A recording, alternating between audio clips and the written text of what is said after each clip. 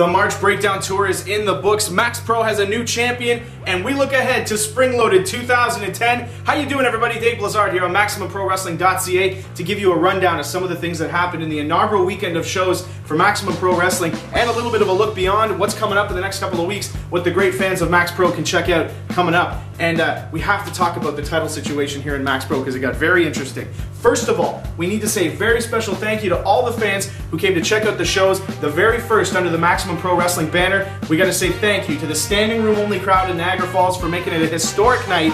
We have to thank the great fans of Chatham and the great fans of Georgetown who got to see some fantastic action from the stars of Max Pro. A special thank you to those stars exactly.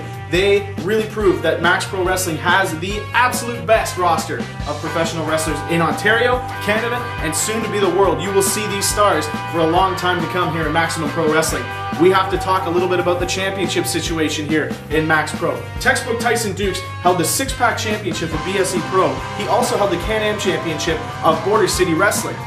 And on Thursday night in Niagara Falls, he challenged Danger Boy Derek Wilde for the defunct NSP World Heavyweight Championship. And, well, Tyson Dukes was the winner of that championship, making him the very first Triple Crown champion in Max Pro history. So he is the man on top of the pile here in Max Pro Wrestling. And I know all the guys from the very bottom right to the very top all want a piece of Max Pro's champion, and that would be Textbook Tyson Dukes. We look ahead to April 9th, 10th, and 11th. You're going to check out Max Pro Wrestling at some great venues, and some fantastic stars will be part of this show. The Extreme Original, Tommy Dreamer. That's right, the man makes his homecoming to Windsor on Friday, April the 9th. You want to make sure you check out that show.